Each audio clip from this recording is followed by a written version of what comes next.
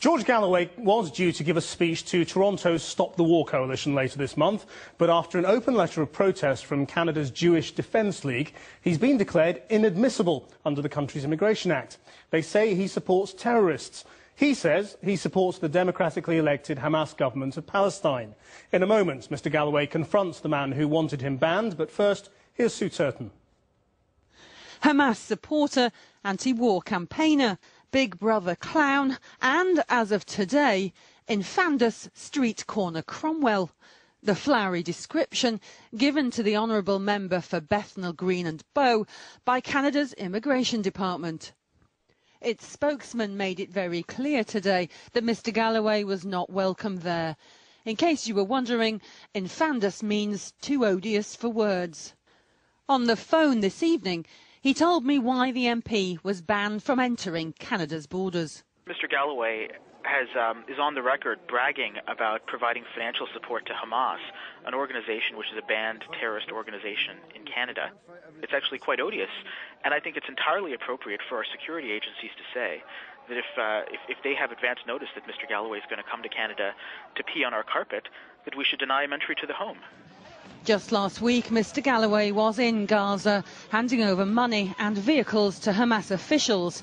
He told them, "We are giving you now 100 vehicles and all of their contents, and we make no apology for what I'm about to say. We are giving them to the elected government of Palestine." Canada considers Hamas a terrorist organisation, not a legitimate elected government. The MP was going to Canada later this month to address a public forum called Resisting War from Gaza to Kandahar. Canada has 2,700 troops in Kandahar. 112 Canadians have died there since 2002. The Canadian mission in Afghanistan is highly contentious back home, with huge political and public support for a complete withdrawal. But the Canadian Border Security Agency has a whole catalogue of reasons why they won't let Mr Galloway in. Our border security officials have examined his record, have examined his public statements, have examined the intelligence they have, and they've determined that on the whole, he falls afoul of numerous criteria in our immigration laws. What sort of criteria are they? They involve everything from providing material support to terrorist groups, instigating the armed overthrow of foreign governments, engaging in subversion against democratic governments. All of these criteria are spelled out. And are you saying that he has instigated the overthrow of a foreign government? I'm not saying anything of that kind. It's our border security agencies. I have never seen a barrel of oil, owned one, bought one. He had no such problems getting into the States, but he was there to defend himself in Congress against charges that he profited from the Iraq Oil for Food programme. Sir, I salute your courage, your strength, your indefatigability. Never known to shy away from controversial figures, Mr Galloway has said he wants to challenge those who deem Hamas terrorists, but he's not going to get the opportunity in Canada. Well, George Galloway is here, and Mayor Weinstein, director of the Jewish Defence League in Canada, joins us from Toronto. Mr Weinstein, you don't really think this man's a threat to national security, do you? Excuse me? Do you really think he's a threat to national security? Absolutely. Why? He is a threat to national security of Canada. The reason why is because a couple of reasons. His unyielding support for the Hamas and the Hezbollah. He is a proxy agent of these organizations. On his very website, he wrote an article where he says, "I glorify Hezbollah and I glorify the leader of Hezbollah, Nasrallah." Also, just a short while ago, he gave money to the head of the Hamas organization in Gaza.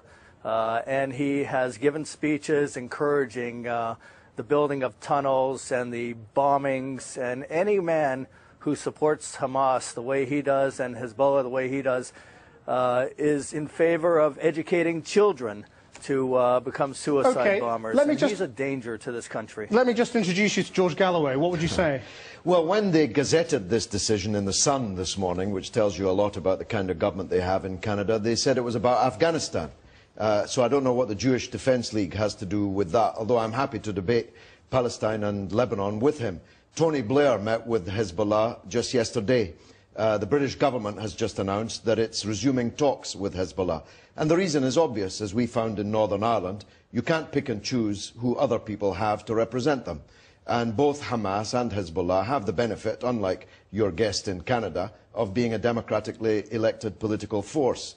Now, I think the reference to Hamas is about the aid convoy that we took to Palestine. Hundreds of British people, all British citizens, in more than 100 British vehicles, delivering aid to starving people who don't have the means of staying alive otherwise because of the siege. The people to whom we gave the aid were the elected representatives of the Palestinian people.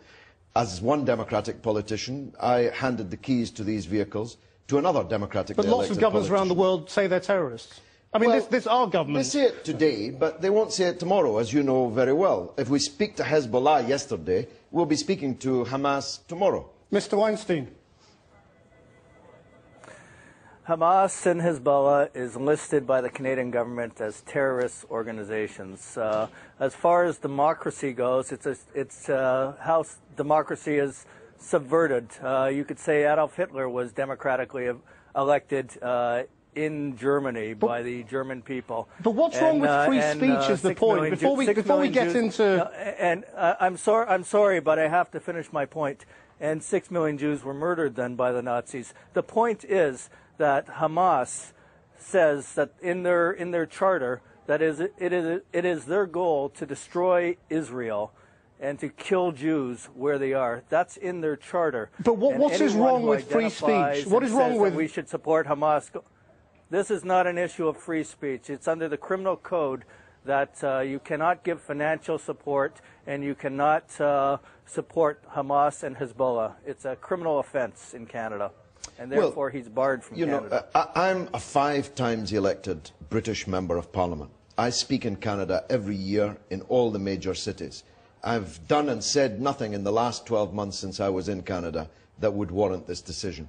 And they'll have to defend it in court because the organisers of the tour, the public that did want to hear me, are going for a judicial review of this decision. But do you think this is really about Afghanistan? I think it's really the about popularity of Canadian troops there? I think it's really about the upcoming Canadian elections in which the neocon, pro-Bush government of Canada is about to be gutted, just like the US Republicans were.